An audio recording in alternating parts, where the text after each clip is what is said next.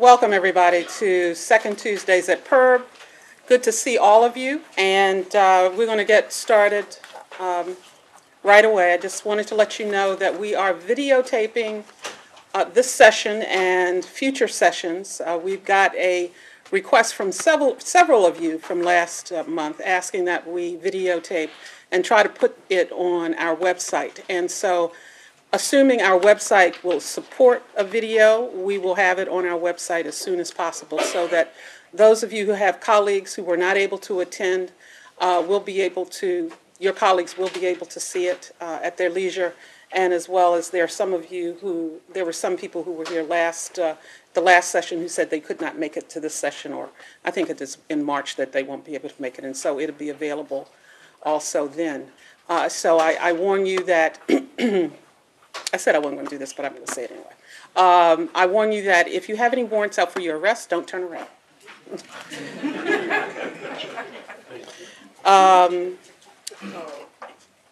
What?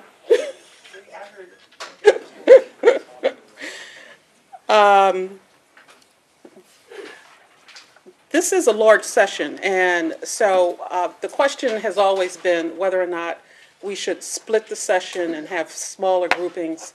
If I get some comment that the grouping should be smaller, then Mr. Higgins has agreed that he will hold 2 sessions as opposed to 1. It could be on the same day. One would be at this particular time, and then we would have one from 1:30 to 3. Or we could hold it on Tuesday and then have an extended session or the second session on another day, any day other than Thursday. So if you have any suggestions about that, please let me know. To be sure, this is probably the largest that this room will, the largest number of people that this room will be able to hold. So if we get more responses, we will have to break it up anyway. But I just wanted to let you know that we're open for suggestions from you. Today we have 2 of our board members here, and I want to recognize them. That's Ann Hoffman here, and then Donald Wasserman. Where are you? Okay, right there. And just wanted, these are our 2 of our 5 board members, and thank you very much for coming. Let me introduce our PERB staff.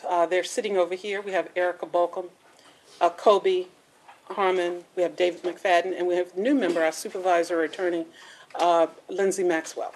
And so those are the people who write all of our decisions and orders, proposals for the agency. And so I wanted to put a face with the work that's done at our agency.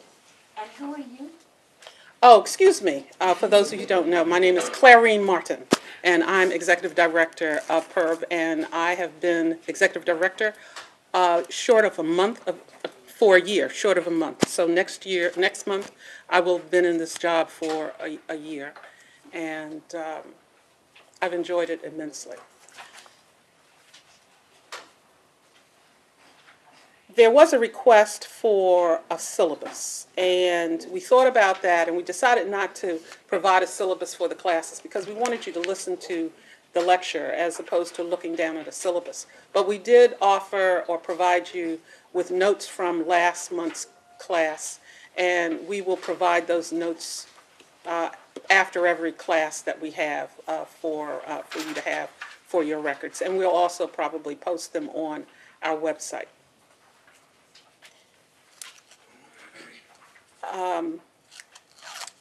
I'm going to give this group of people some time to get in, and then I will have Mr. Higgins start. So if you will just bear with us for a minute, I think.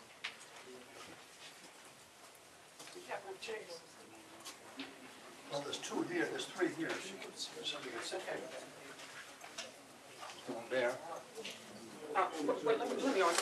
Let me also say this too, please, is that when we send out the notices, please respond. Notwithstanding the fact that you've been here today or last month, we need to know how many people are coming so that we can make arrangements if we need to as to the facility. Hopefully, you know, the fire marshals are downstairs on the 7th floor. Hopefully they don't come up here. But I think we're fine. I think we're fine. I saw somebody from the fire department here. But, yeah, but, You have four spots over here. There's 1, 2, 3, 4 seats over there. And there's one right here. Okay. And then 3 up here. I feel like an usher at church, right here. We should be taking a collection. That's a good idea.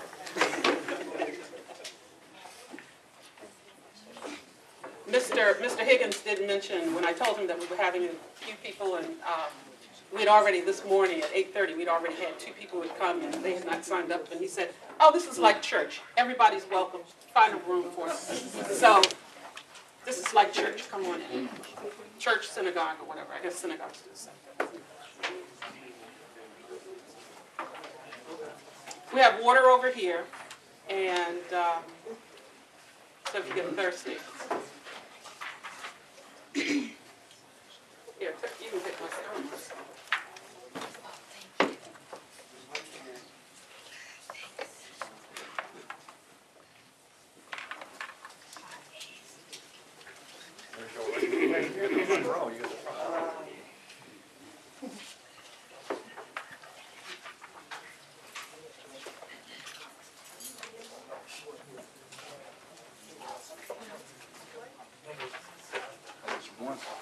There's one over here.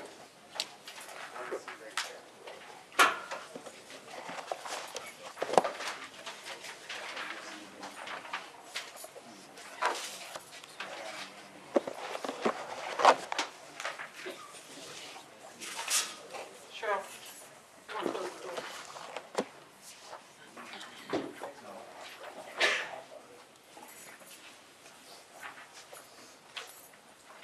All right, let's get started. For those of you who were here last month, for those of you who were not here last month, let me introduce Mr. John Higgins. Mr. Higgins, as the flyer that we sent out said, is a former board member of the National Labor Relations Board. He has also worked as an acting general counsel and an associate general counsel at the National Labor Relations Board. He's retired now, and he is a professor at Catholic University, where he teaches labor law courses, including labor relations in the public sector. He's also the editor-in-chief of a major labor law treatise called Developing Labor Law, and most labor lawyers who deal, especially in the federal sector, have one on their desk. And as I said before at last session, anything related to labor law, labor relations, always, except for very few matters, always leads back to the National Labor Relations Board. So, Mr. Higgins, it's all yours now. Well, welcome back, and I'm certainly glad to be here, and I really am thrilled the idea that I'm going to be a star. They're putting me on television. I can hardly wait to tell my grandchildren that they go to the DC Curb site and they'll find me there. And this will really be great. I don't know how long they'll watch that kind of a show, but at least they'll see Boobar, as they call me, on the television. Before I begin, I wanted to tell you something that happened right shortly after our last session, our session in December. And because it relates to some of the things, something I talked about, and I thought I'd repeat it to you now. After the session I went to a monthly LERA meeting. LERA is an acronym for Labor and Employment Research Association. It's a successor to an organization called the Industrial Relations Research Association. It's a worldwide organization, and it's made up of labor and management people. Most of, by the way, are not lawyers. They're for real labor practitioners like you. I mean, for really people who are out there negotiating settlements, negotiating contracts, settling disputes, and so forth. And they meet here. The DC chapter meets once a month, and they have a luncheon. And they usually have very good speakers from the public sector and the private sector, people from international, involved in international labor relations. I mention it because, well, for two reasons. One, if you don't belong to LERA and you're practicing labor relations and employment law, it's something you ought to think about joining. I think it costs $40 a year or something like that. And they have, as I say, monthly luncheons. They're really good speakers. Well, the session that I went to that I wanted to tell you about, the speaker was a man by the name of George Cohen. George just recently retired as director of the Federal Mediation and Conciliation Service. And before that, he was a partner in a law firm called Bredhoff and Kaiser, which is a union law firm here in Washington, and a very, very well-regarded, very well-respected law firm. George, among his clients, for example, the United Steelworkers of America, the National Basketball Players Association, the National Football Players Association. George represented a lot of the really heavy hitters on the labor side in labor relations. And then President Obama named him as director of the Federal Mediation and Conciliation Service. Well, that's a long warm-up to what George said, and that's what I want to just tell you. He was talking about his 3 or 4 years as director of FMCS, and he kept using the same word, the word that I used the other day, and I just want to kind of repeat it to you. And he said the most important thing that he tried to impart as the director of federal mediation was the concept of showing respect for the people on the other side of the table. That there's no point in thinking that you're representing unions well, or thinking that you're representing management well, if you are not trying to build a relationship with that person across the table, even if he or she is, as my wife, who's from the South, would say, hateful. Even if they are nasty, okay?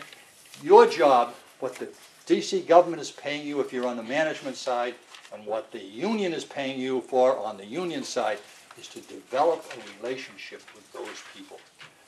Because that's what the employees want. The employees want a collective bargaining relationship that's fruitful. And George kept saying that over and over again. I thought to myself, I got to repeat that at the next second Tuesday. Because when someone as important as George and the whole labor management community spends a whole speech talking about that, I thought it was something I should talk to you a little bit about. So, anyway, that's it. All right. What we're going to talk about today is part one, unfair labor practices. And I'm going to have to talk fast if I'm going to try to get through what I want to talk about. What I want to talk about is the unfair labor practice provisions of the statute, okay, the statute that PERB enforces. I'm going to hopefully get all the way up to, but not begin, the discussion of collective bargaining law. Okay, what the NLRB would call Section 8A5, what PERB calls 101.617.04A3, A4 or something like that. I was with the NLRB for 47 years. I have all those citations down. I haven't been with PERB long enough to kind of know them all. But so what I'm going to try to get to is talking about the unfair labor practice, all of the unfair labor practice provisions, except for the duty to bargain, and that will be February's session. Okay. Before I begin, let me just mention those notes that we prepared for you. If you notice, those are kind of a summary of what we did at the last class, and you will get a similar summary at the beginning of the next session. So that hopefully when this thing is all done, you'll have a complete set of what we talked about. And in addition to that, of course, you would have a binder which has the PERB rules and regulations as well as the PERB statute. So you should have a kind of a good library that you can draw upon if you start to get involved in some PERB kinds of issues. All right. If you look at the next to last item on page 2 of those notes, you'll notice a reference to timeliness. And those of you who were paying attention to the last class know that we really didn't discuss that at the last class. But because timeliness, or the statute of limitations, so to speak, is considered an aspect of PERB jurisdiction, or the jurisdiction that PERB has to operate in. I added it here, and I want to just spend just a few minutes talking about it, because perhaps for those of you who file unfair labor practice complaints, it may very well be the one place you don't want to make a mistake on. Okay? Anybody know how long the PERB statute of limitations is? What's the statute of limitations? Somebody said something. 120 days, that's right. And that's different, by the way, for those of you who practice private sector labor law, that's different than the NLRB, which is 180 days. But it is an important 120 days, because if you don't make that deadline, you're just plain out of court. There's just no way out of it. Now, let me just, the question though is, 120 days from what? That's the question. From the event giving rise to what you believe to be an unfair labor. Yes, ma'am. But what if but there are going to be occasions where you don't know about the event. What PERB says, and what the statute, what the PERB decisions say, it's 120 days from the date you knew, or know, or should have known of the unfair labor practice, okay? Now, if the alleged unfair labor practice happens to be a discriminatory discharge, an allegation that somebody was fired because he or she is for the union, that's usually pretty easy. That's pretty easy. The day the employee's given his pink slip and told to be on his way, and you've got 120 days, okay? But there are unfair labor practices that are, almost of their nature, are not so obvious. For example, unilateral subcontracting. What do I mean by that? That means that the employer, for instance, takes unit work and starts farming it off to somebody else outside of the agency, and doesn't tell the union, and indeed keeps it a secret. Because if it's a secret, great, then the union, he doesn't have to bargain about it, the union isn't going to be bothering him, and so forth. Well, when does that 120 days start? And 120 days starts from the date you knew or should have known. Now, should you have known? Well, if the very nature of the unfair labor practice is to keep it a secret, then the 120 days is going to start from when the cat gets out of the bag, okay? When the cat gets out of the bag. So it's not 120 days that you in every single instance. Yes, sir. With that being said, do you have to prove that when you found out? You may have to. Yes, sir. I suspect, for example, if you file a complaint, and the PERB staff is going to ask you, gee, this happened back 6 months ago, pal. What are you doing here now? And you are going to have to present evidence as to why you didn't know about this until something less than 120 days ago. Okay? So yeah, yes, you may have to prove it. Yeah. Yeah. Yes, ma'am. What if the union members know, but the union itself doesn't? Then it's probably something that you should have known. Okay, if it's something you should have known. Now, you could have a situation, and by the way, they've had cases like this at the NLRB, where the employer secretly agrees to pay an employee something other than the contract wage. Maybe pay them less, or maybe pay them more, whatever it happens to be. There, the employee is a unit employee, but the nature of that unfair labor practice is a secret between the employer and the employee. That's not the kind of situation that I was answering when you asked.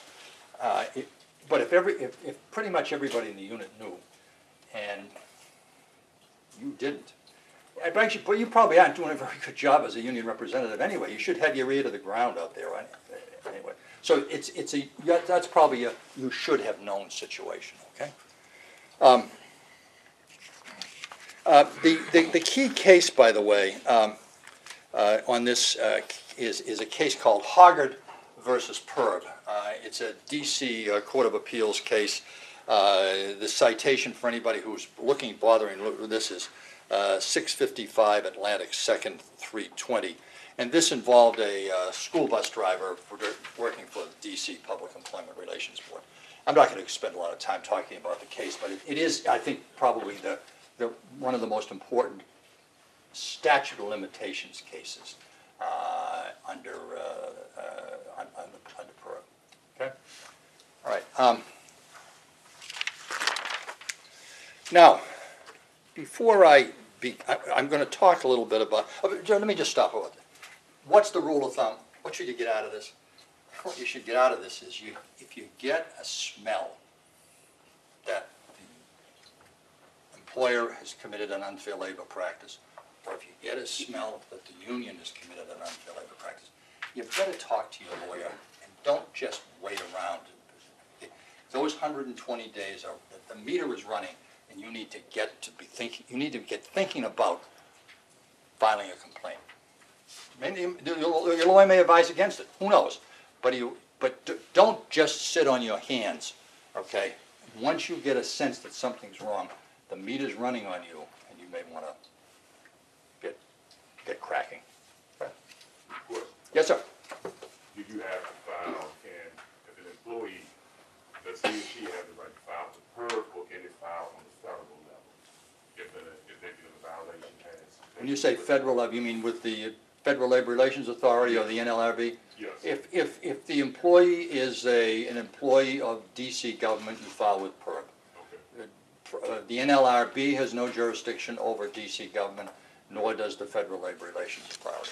Okay. So you got to go to PERB. Okay. And importantly, by the way, you've got to go to PERB before you. In most cases, before you can go to court. There are some exceptions under the National Labor Relations Act where you don't have to go to the board first. You can actually go to court, duty of fair representation. But as I understand the law with respect to PERB, you need to go to PERB first, so you need to be you need to be alert. Okay. Now, one of the things we've given you in your packet, because we are talking about complaints. Sometimes, by the way, I will use the word charge, but that's because that's the term the board uses, the NLRB uses, and I just can't get out of my NLRB bag. So if I use the word charge, I'm really talking about a complaint.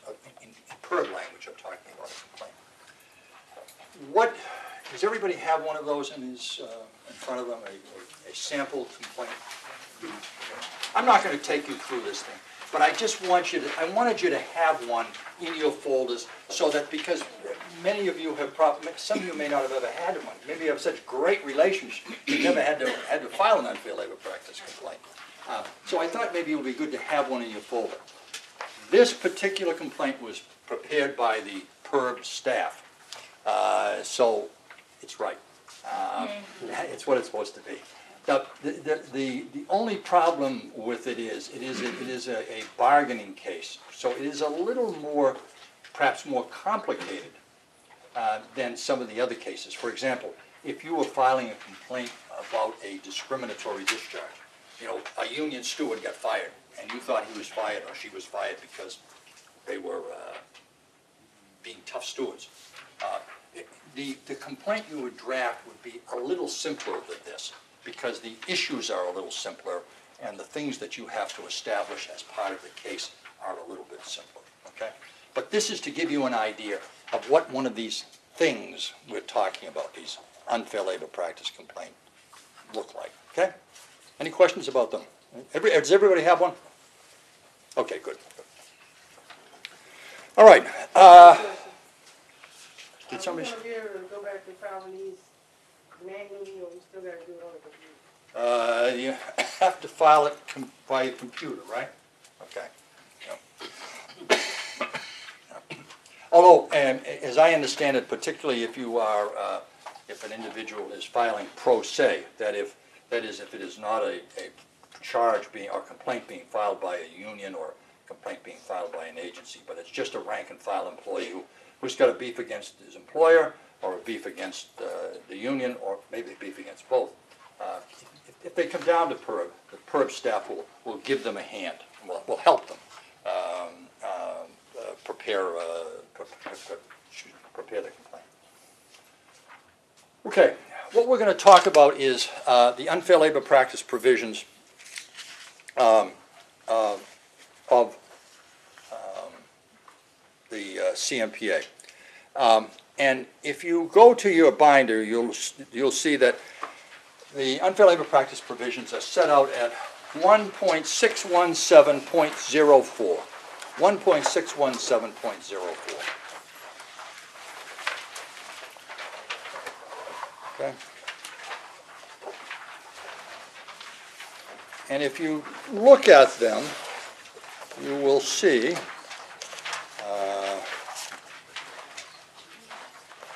the first half of 1.617.04 is subheading A, and those are the unfair labor practice provisions that regulate employer conduct. And then 1.617.04B are the unfair labor practice provisions that regulate union conduct. Okay? What I'm going to do is I'm going to talk about 1, 2, 3, and 4 today of A, and I'm going to talk about 1, 2, 4, and 5 of B. So we will not get through A5 or B3. And those are the statutory obligations that unions and management have to each other to engage in good faith collective bargaining. That's for next month. That's for February. Okay. All right. Now, if you look at A1 and look at B1. The district and its agents and representatives are prohibited from one, interfering with, restraining, or coercing any employee in the exercise of the rights guaranteed in this subchapter. And if you go down to B, it is phrased very much the same way, so that both the employer and the union have obligations not to interfere with, restrain, or coerce employees in the exercise of their rights under this subchapter. Well, first of all, what does that mean? What rights do employees have under the subchapter? Whatever. Anybody know what rights do you have as an employee in the District of Columbia, as far as PERB is concerned? Anybody know? To help assist employees, read issues with the employer. Right. Work with the issues. Exactly. And those rights are set out at 1.617.01. It's the right to join unions. And interestingly enough, this statute, okay, is very, very reminiscent of the National Labor Relations Act. A1 and B1, okay, are almost carbon copies of what's in what is called A1 of the 8A1 of the NLRA and 8B1 of the NLRA. Okay? There's a little difference, however. In both cases, the NLRA refers to employee rights under the statute. This refers to employees' rights under the subchapter. But there is a provision in the NLRA that is not in not in CMPA. What did I say? I always get my letters reversed there.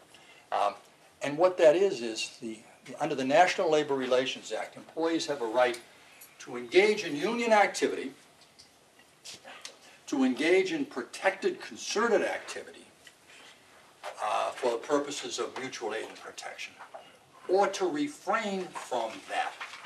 So under the CMPA, they have a right to engage in union activity, and they have a right to refrain from engaging in union activity. The point being that there is just as much right, the AFL-CIO likes to say, has a phrase called union yes. Union yes. The point being that in the District of Columbia, employees in the District of Columbia have a right to say union yes. They have the right to be for the union. They have just as much right to say union no. So one of the rights that this is referring to is the right to be against the union. It's just as much a right, and that same right exists under the National Labor Relations Act. The right to say union no exists. But the difference between PERB and the NLRB is PERB doesn't have a provision in there referring to protected concerted activity. Under the National Labor Relations Act, you can engage in activities that have absolutely nothing to do with the union and still be covered by the National Labor Relations Board. Okay? And those activities are what's called protected concerted activities. Protected activities are activities in which employees get together to work on, to improve their wages, hours, and working conditions. And concerted activities are activities in which two or more employees are involved, okay? So if two employees walk into the boss's office in the private sector and they say, I'd like a pay raise, and the boss says, you two guys are wise guys. I don't like wise guys. I don't like guys who are always fomenting problems and worrying about pay raises. You're fired. That's an unfair labor practice. Okay? There's no union on the scene. These guys never even use the word union. Okay? That is an unfair labor practice because the employer has discriminated against them because of protected concerted activity. There is no counterpart to that in the CMPA. Okay? Now, what would happen, what would PERB do? I don't know. The simple answer is, if you had that kind of a situation, you should file. PERB will tell you. They'll tell you. But that's one of the differences between CMPA and the NLRA. Just as an aside, for instance, has anybody read anything about the Facebook cases involving the NLRB? Anybody heard anything about this in the paper? There's been a lot of, well, good, one person. There's been a lot of publicity about these cases. And what they are is they're protected concerted activity cases. They're cases in which employees put something on their Facebook complaining about the boss. Or a group of employees put something on the Facebook, their Facebook page, complaining about the boss. The boss finds out about it and fires them. Why? Because they're insulting the employer. It's abusive. They doesn't think that's right. And the NLRB says that's protected concerted activity. Those guys are together trying to improve wages, hours, and working conditions. And their boss just discriminated against them for doing that, and that's an unfair labor practice. So this idea of protected concerted activity is not some ethereal concept that you never hear about. It's as current as the Facebook today. Okay? And one of the most important cases at the NLRB, early cases, was a case called Washington Aluminum. It happened right up here in suburban Baltimore. Employees showed up in an aluminum factory one morning. It was very cold. The heat was off. The employees refused to work. They walked outside. In effect, they struck. Okay? The boss came in and said, go back to work. And he said, no. And he fired him. And that case went to the Supreme Court. And there was no union. There was no union at that plant. But so that was a protected concerted activities case. Those employees were concerned about their working conditions, i.e. cold in the plant, and they were engaged in concert. More than one of them was out on strike, and that case went to the Supreme Court, the board, and the employees won. Okay? So the point here is, I should probably spend more time on this than I should, but I should understand this concept, and if you had that kind of a situation, and you weren't sure what to do, the answer is you should file with PERB. They'll tell you. They'll tell you whether it's an unfair labor practice or not. Okay? All right. You're saying that it's not, right? Ma'am? For the district. Well, it's not in the statute, but whether PERB would say, we think it's implicitly in the statute or not, only PERB can tell you, and the only way PERB is going to tell you is if you file a complaint. Okay? So if you had that kind of an issue, you need to file a complaint and let PERB tell you. That's the simple answer. Okay? All right. I want to take you through some employer and union conduct that is violative or could be in violation of A1, okay? But it's very important you understand something here. If you notice that it says, interfere with, restrain, or coerce employees in the exercise of their rights in this subchapter. What does that mean? What was the DC City Council thinking about when they wrote those words down? How are we, some of you are non-lawyers, I mean, maybe even lawyers, how are we supposed to know what's interference, restraint, and coercion? Who's going to decide that? These are very vague terms. Who decides? The answer to that is PERB. The answer to that is the NLRB. Those agencies are what they're often called expert agencies. They're composed of people who understand the workplace, who know what it would be like if you were a worker in a DC office or in a factory, or you're a cop on a beat, or you're a firefighter, or you're working for WASA. They know what it's like to be out there. And they're able to say, gee, that kind of conduct by the employer, that does interfere, that does restrain and coerce. Okay? And that's why they have these expert agencies. Let's take an example. Interrogation. Anybody have any idea what the word interrogation means in the context of labor management relations? Yes, sir.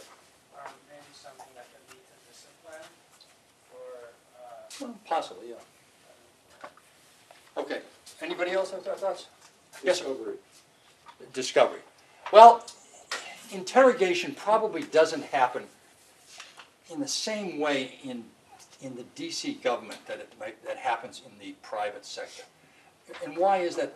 Well, because most of the interrogation cases in the private sector really arise in an organizing situation, where the union's trying to get into the plant. They're running an organizing campaign. So much of the DC government is already organized that the kind of interrogations that normally come up probably don't come up as much. But what it is, by the way, it's a doctrine that the NLRB has that says asking employees how they feel about the union can be an unfair labor practice. That's what it means. Can be an unfair labor practice. In other words, the employee is sitting at his desk or is on his break, and the supervisor or the manager comes up to him and says, "Hey, Jim, you know, the union's trying to organize here. What do you think about it?" Okay. Now, what the NLRB says, and by the way, what PERB says, there are some interrogation cases on the books in PERB. There aren't many.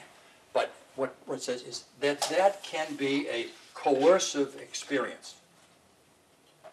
Why? Anybody have any idea? Why would that be?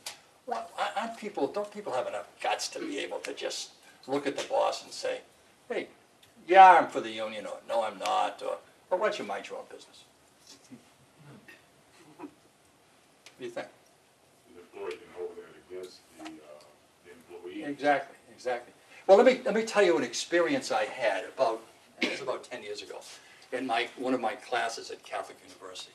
I had a guy, we were talking about this very concept, and I had a guy in class raise his hand. He said, you know, by the way, this is a kind of a very guy who thought himself as kind of a macho guy, and he was considered himself pro-management. He thought that the NLRB, even though he was taking my course, he thought that the NLRB coddled employees and didn't really understand what the real world was like for employees. So he raised his hand and he said to me, Mr. Higgins, I don't understand this doctrine. I think it's the silliest thing in the world to think that an employee could be coerced by the boss just asking him how he feels about the union. I said, oh, well, why don't we test it? Why don't we just test it right now? He said, why don't you stand up? He stood up. I looked at him and I looked at him very serious and I said, would you like me? Whoa. Froze in his tracks. Froze in his tracks. I mean, he just turned, he just didn't know, breathless. He started to answer, and I said, put my hand up. I said, look, don't answer the question. Because, you know, I don't even care if you like me. That's not the point of this question. The point of this question is that feeling that you just had in the pit of your stomach when somebody who has leverage over you, I give you a grade, okay, leverage over you, asks you if you're with him or against him. Do you like me? Are you for the union? Either way, it's the same question, okay? And I said that sickening feeling in your gut and that little trickle of water that's running down your spinal column right now, that's, you were just coerced. I just coerced you. And by the way, I went on to point out, I said, this is just a lousy 3-credit course in law school. If I flunked you, you still probably will graduate. Okay? We're not talking about you being a relatively unskilled worker in a place where there aren't too many jobs around, and if you get fired, if that guy fires you, you ain't going to work. You've got to go home and tell herself that you just lost your job, and that we're moving on. I mean, it's a whole different world out there. Well, anyway, the board doctrine is interrogation is not per se unlawful.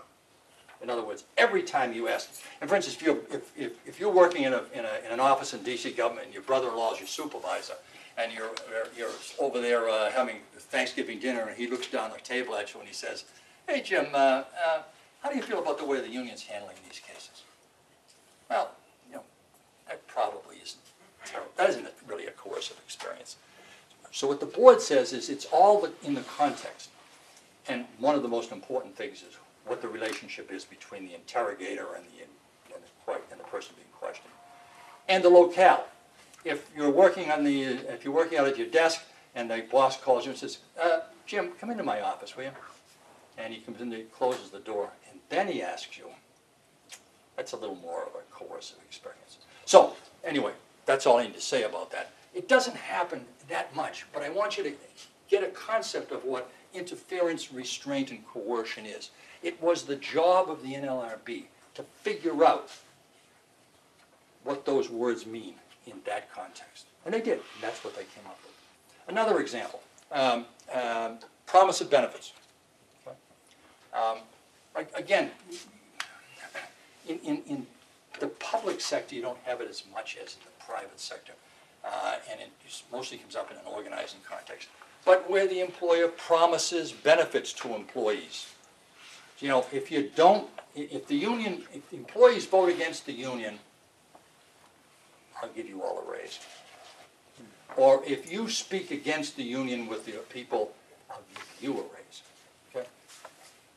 Unlawful? Every day of the week. Every day of the week.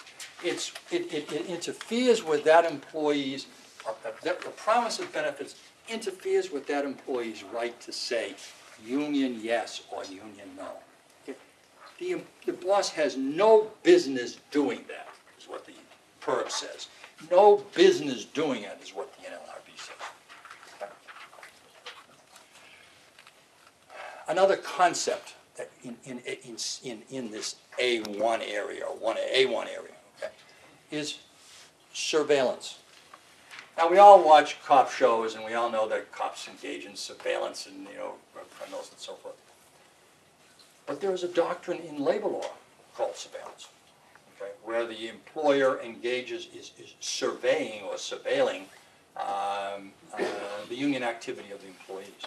Mostly comes up in unorganizing situations, where the union's having a meeting at a church or a downtown area or something like that, and it's scheduled for 7 o'clock, and at 7:15, all of a sudden, a supervisor's car pulls up, and out front, and he's just sitting there.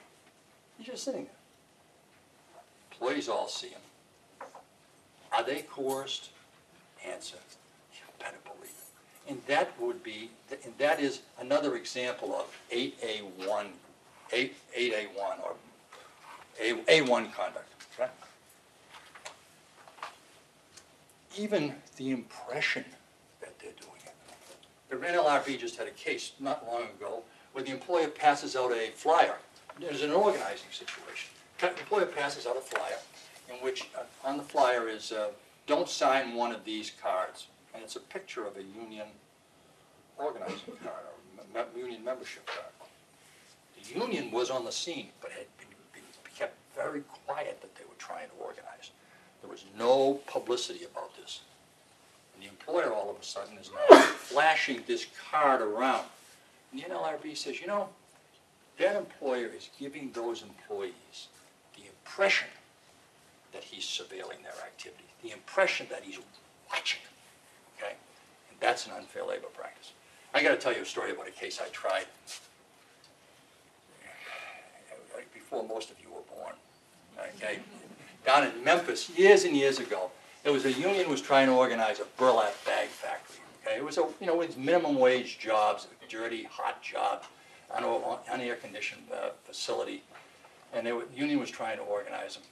And they had a big warehouse.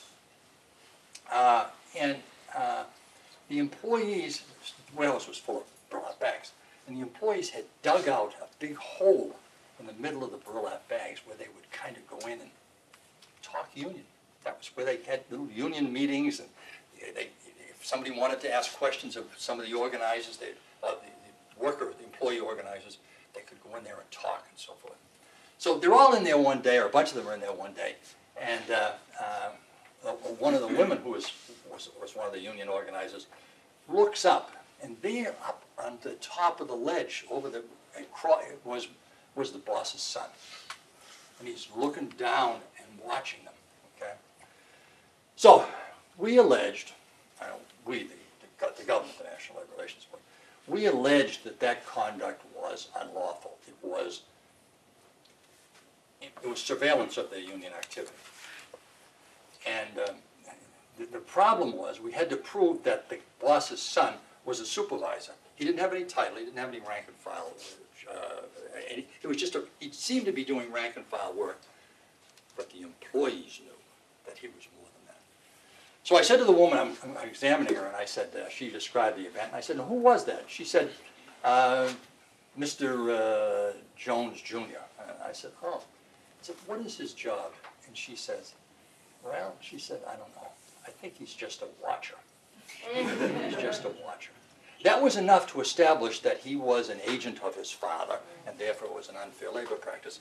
But that watching of that union activity wasn't considered an unfair labor practice. Okay. Let me see where I am in my notes here. I'm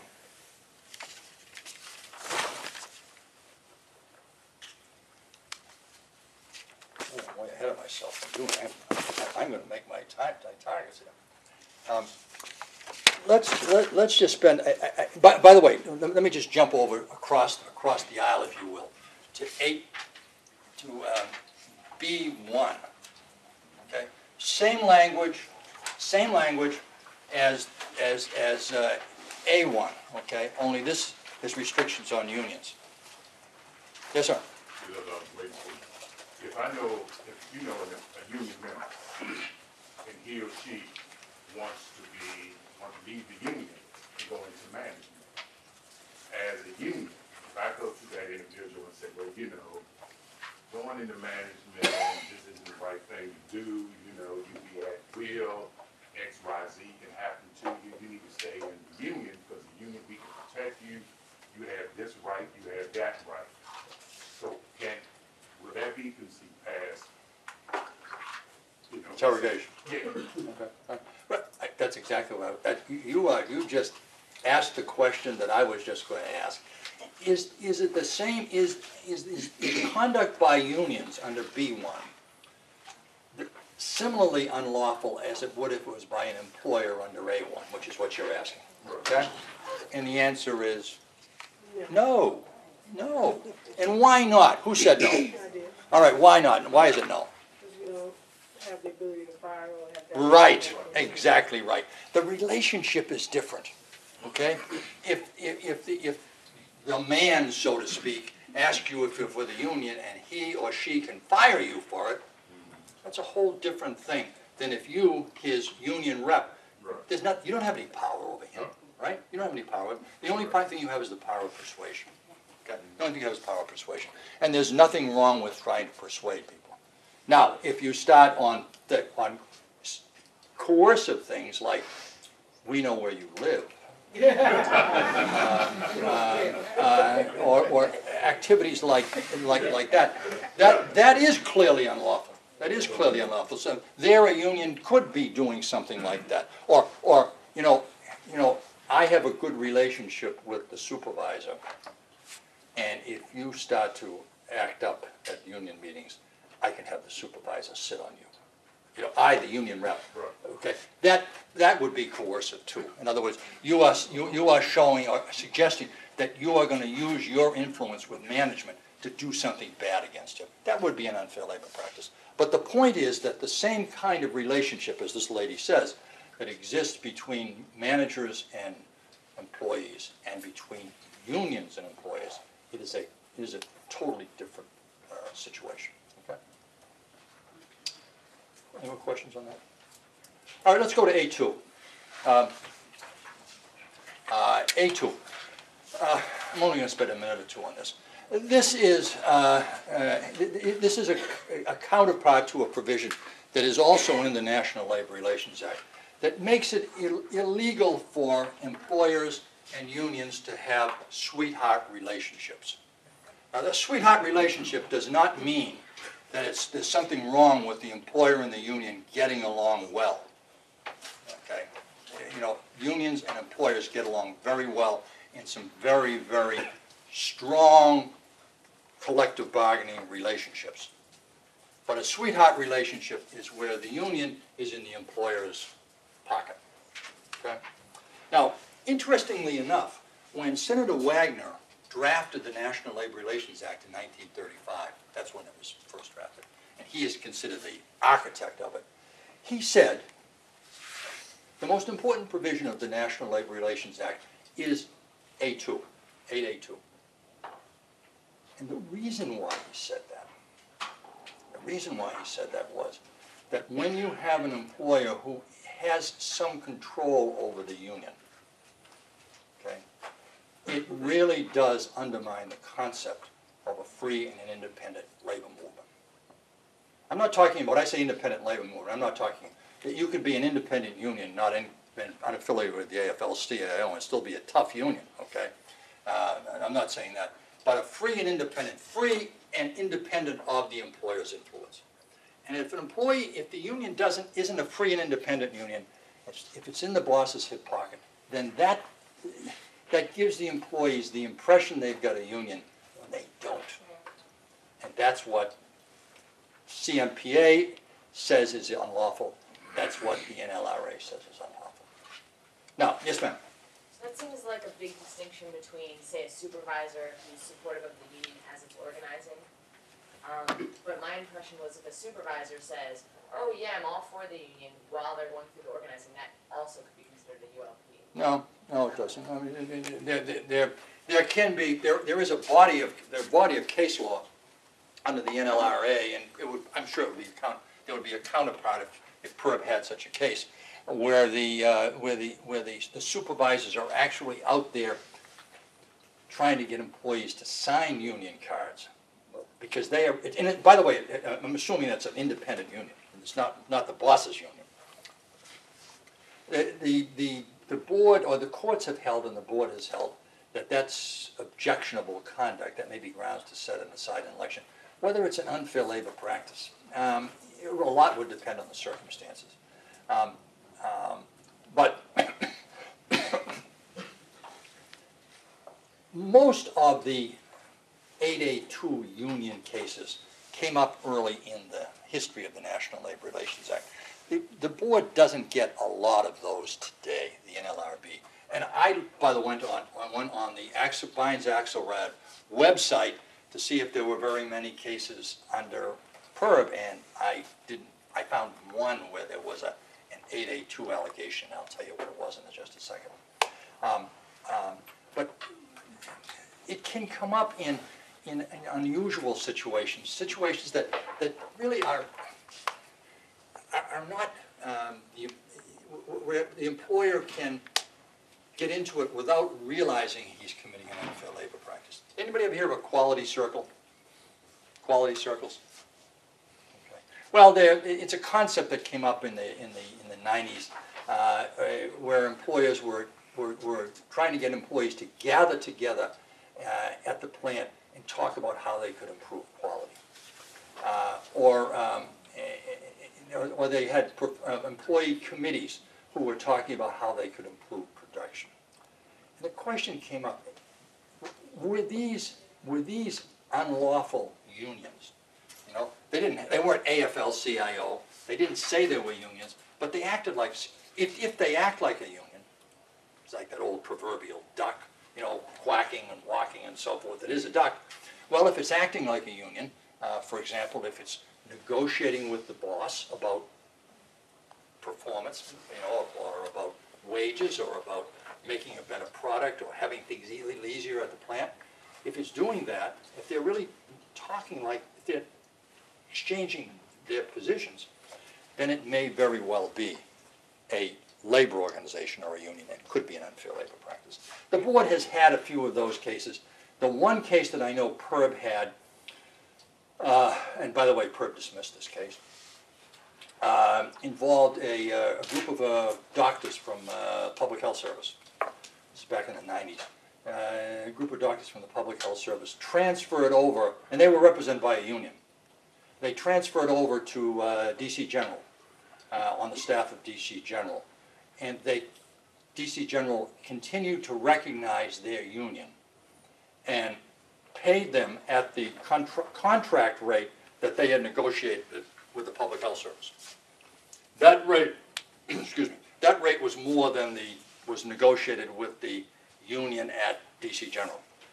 So the DC General Union filed an unfair labor practice charge with PERB, alleging that, okay, that relationship between DC General and the union representing the Public Health Service doctors was an assisted or a favorite or a sweetheart union, and those employees should be merged in with them, and they should be getting the DC General contract wage. Okay? PERB says, no, okay, that's not what A2 is about, and more importantly, this is DC General just trying to honor the contract that these employees, these doctors, brought with them when they came over from Public Health Service. That is the only case. Do you know of any cases? Do you know of any cases where 8A2 has come up? Yeah, there was a case involving the police department. Oh.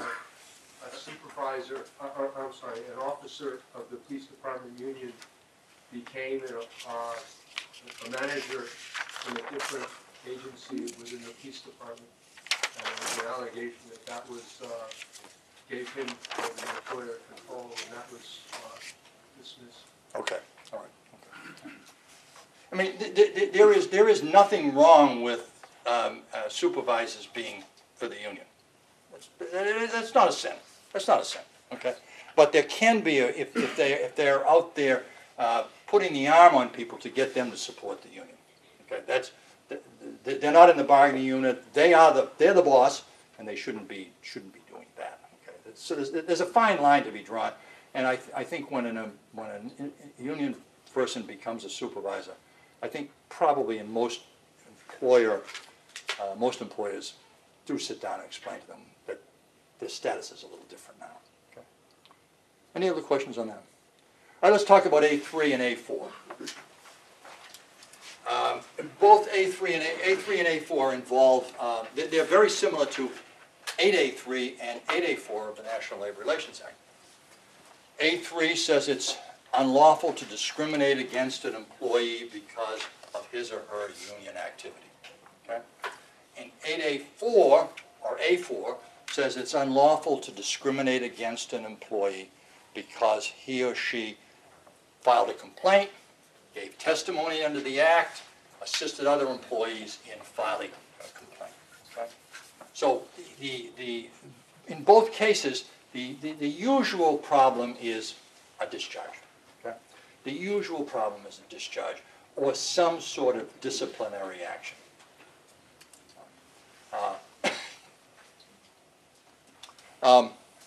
Has anybody here been involved in a PERB case involving A3 or A4? Anybody ever been? Yes, ma'am. Did you have it? Did it go to PERB? Yes. How'd you do? Not too good. Not too good. Okay. Well, were you on management or union? Management. Oh, you're in management. Okay, so the employee one. All right. 8A3 cases is the way it's referred to at the National Labor Relations Board, are probably the most common type of unfair labor practice charge one gets in the NLRB. And almost always, they come up in an organizing context. Okay? And by the way, these are employees who don't have any, in the private sector, so they don't have any civil service protections either. Okay? What's involved in these kinds of cases? Well, almost invariably, there are cases in which the employer alleges misconduct that has nothing to do with their union activity. Okay? The employer says, I fired him because of tardiness. I fired him because he's a drunk. I fired him because his work is bad. Whatever it happens to be. And the issue for PERB, and the issue for you when you file, if you file your complaint, is establishing that statement ain't true. Okay, that it's a pretext, as the NLRB or as PERB would say. It's a pretext for what he was really trying to get at, and he was after this guy because he's a tough union steward, he's a union organizer, or something like that. Okay. Well, how in heaven's name do you prove it? Because you, by the way, at the NLRB, the general counsel is the prosecutor. He and his staff, they'll prove it for you. They'll go investigate it and prove it for you. How do you prove it? How do you, all you can do is file a complaint with PERB. You've seen a copy of it right there. How do you go about proving that it's a lie? That it isn't true? What would some of the evidence be? What do you think would be evidence? What should you be looking for? Character of the employee. Character of the employee? That's his employment history, yes. Yes. Okay, okay. Anything else? Case laws of which he's one, Pardon, what's that? case laws of which he's one, or. Yeah. Yes, ma'am. I think one of the big keys is timing. Perfect, yes, absolutely. That's right. What was the timing of this? Did this happen the day after the boss discovered that this guy was a union supporter? Or did this happen a couple of days after the employer and this union steward got into a big argument at a grievance meeting, and the supervisor told the boss to go to hell, and the boss was upset, and you can't talk to me that way. And then 2 days later, gee, all of a sudden his work is bad. Okay? Is that what happened? That's the thing. That's another thing you look at. What else? Anything else? Disparate treatment. Absolutely. Oh, who said that? You and you. Okay, two people. Okay, disparate treatment. Okay, have other people been tardy and weren't fired?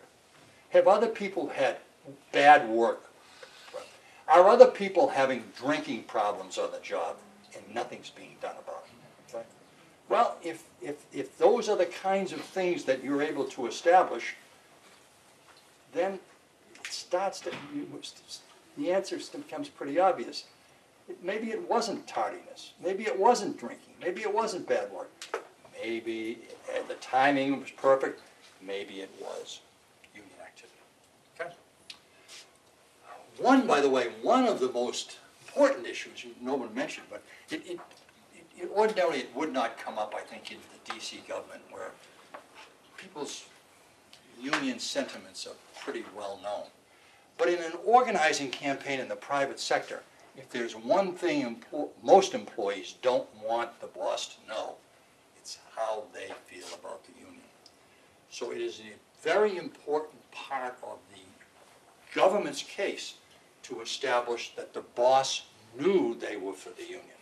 Okay? Now, in the hypothetical that I gave you, where there was a screaming match between the steward and the manager, that's pretty obvious. Okay?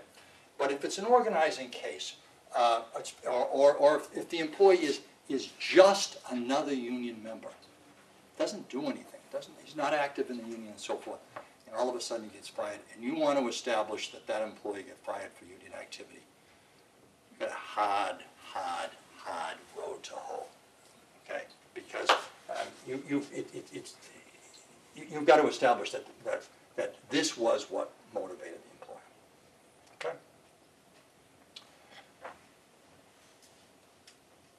What if they, instead of going after you, they go after your brother, or your sister-in-law, or your mother?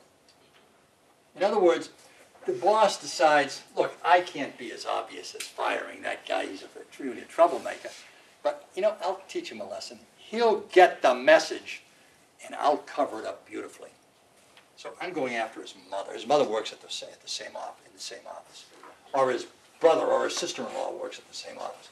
If I can them, and I got a reason for canning them because she's always late for work. So I'll fire her, and he'll get the message. And it'll hurt him. It'll hurt that family. That's what I want. Illegal? Every day of the week, every day of the work, every day of the work. That employer is discriminating against an employee not because of her union activity, but because of the union activity or protected activity of people that she knows. It doesn't have to be a relative, it could be a friend. Okay? The point being that the employer can't discriminate on the basis of union activity. Let's jump over to the other side. Oh, by the way, before I jump to the other side, 8A4. 8A4, we were talking about union activity, just take that out of the mix and add in filing a complaint with PERB, giving an affidavit to the union for use in a PERB proceeding, testifying in a PERB case, anything like that, that's protected conduct. That's protected by A4. And almost always you don't have a problem with employer knowledge about that. Okay? So those are A4 cases. I don't know how often you get an A4 case at PERB, but it is an extraordinarily important provision of the statute as far as PERB is concerned. At the National Labor Relations Board, when we got an 8A4 charge, we turned over every single rock we could find to make sure that those employees were protected in their access to the board. The board always views that as an extraordinarily important part of it, protecting people's right to come to it. Okay? And I think probably the same thing would be true at PERB. All right, jump across. When I say jump across, I mean we're jumping across from 8A to 8B. Okay? And let's look at what it says about discriminatory discharges.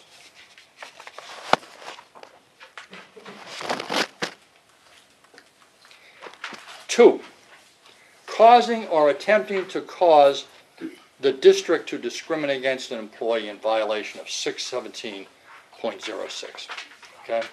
617.06, if you move over to 2 pages, you'll see the statement of what it's about employee rights. Okay, it's the same, basically the same thing.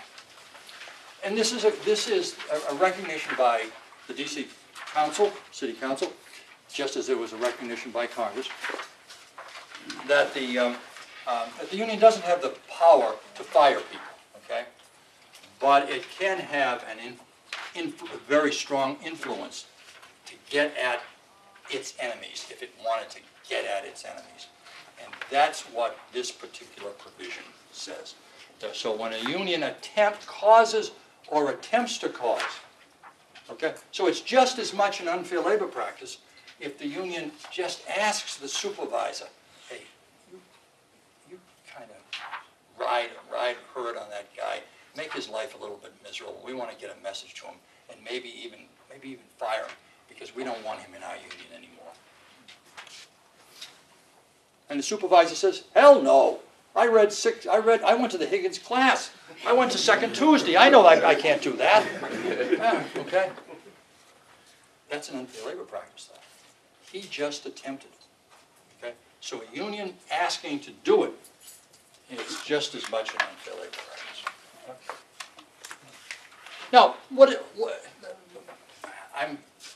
going to, okay. I want to talk a little bit about the duty of fair representation, but I'm not sure I can get to it. But let me just talk about the remedy. Let's assume the employer fires the employee for union activity. Private sector, PERB, whatever, doesn't make any difference. Or let's assume the union attempts to cause the discharge of an employee and is successful. Okay? What can PERB do? What does PERB do? What do you get out? If you file a complaint with them, what do you get out of it? Sure. Make it known that they lost, I guess, whatever the case. Okay. Okay. But what about the guy who got fired? What does he get out of it? And reinstatement. Okay. And what else does he get? Back pay. All of it. What if instead of while he's laid off, he starts driving a cab for his brother-in-law, and actually he makes more money driving a cab than he did working for DC government. But he still wants his job back because he loves the pension. He loves working. Okay. What does he get? Does he get any more? Does he get any money? Well, it depends. Huh? It's offset by the amount of pay that they care. It's offset, yes, ma'am. Okay. The PERB and the National Labor Relations Act makes the employees whole. They're not supposed to make money on it. Okay? They're not supposed to make money on it. Now you can make an argument that there should be damages, and I think it's often that argument is often made by the union movement that there should be damages.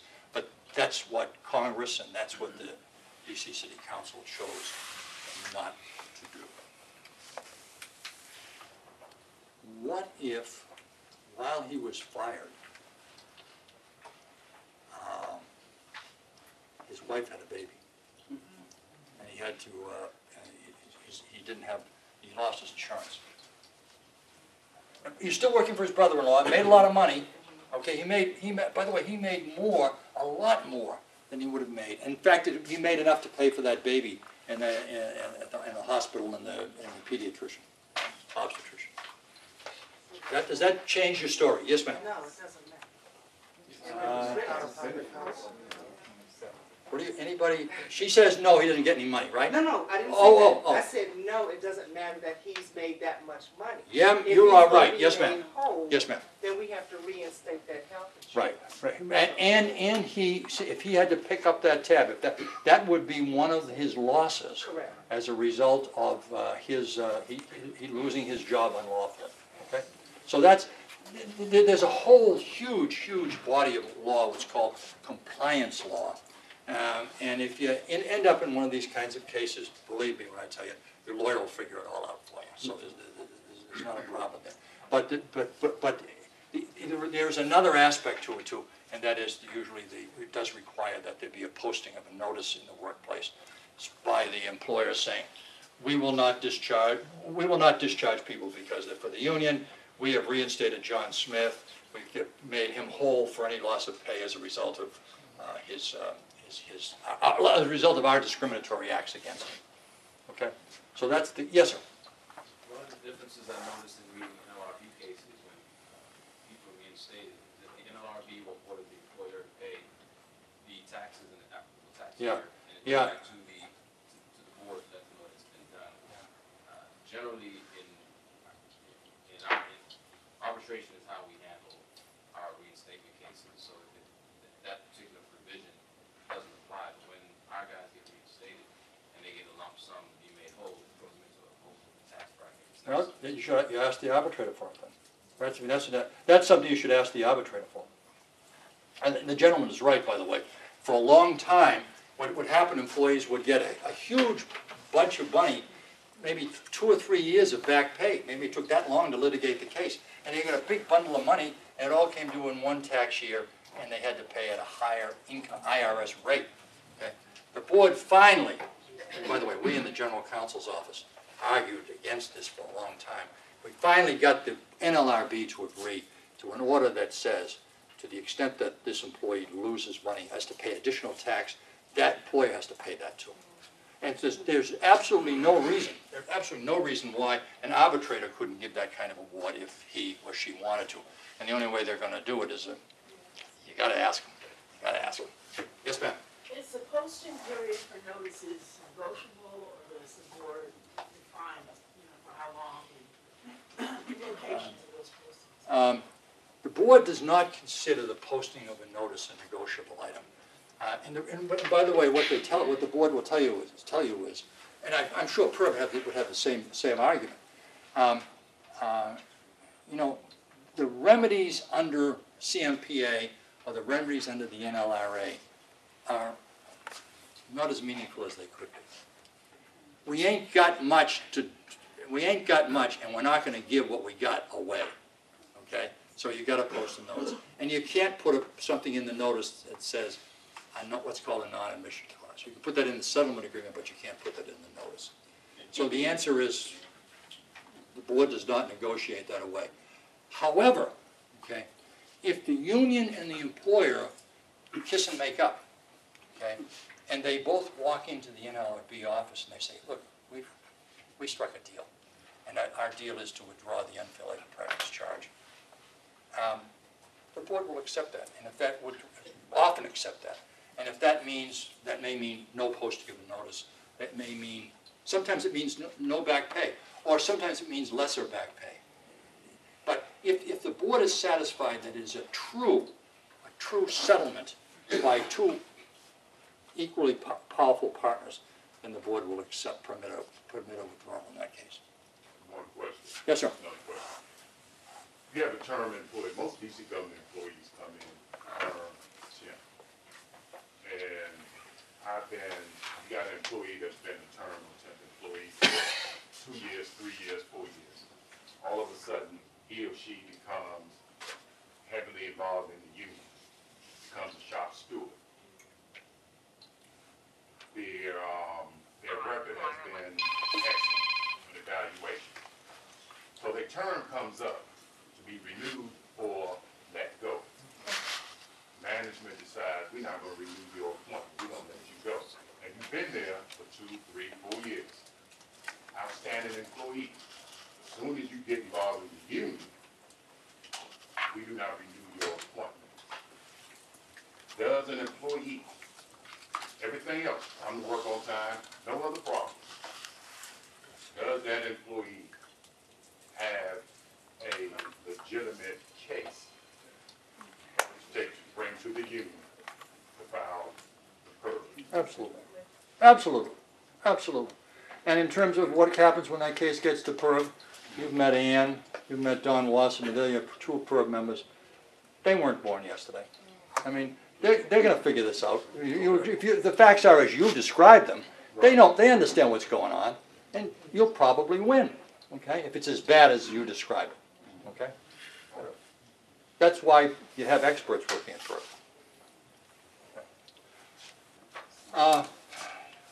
I didn't finish what I wanted to finish. We have to do it next, we have to come back next.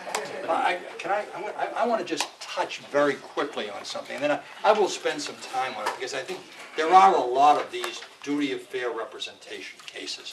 And I think it's very important that we spend, I don't just try to jam it in at the end of this class. Let me just quickly find my notes here. The duty of fair, well, we've been talking about union and employer unfair labor practices. And each time I pointed out to you where in the Act, CMPA, or where in the NLRA, you could find those unfair labor practices.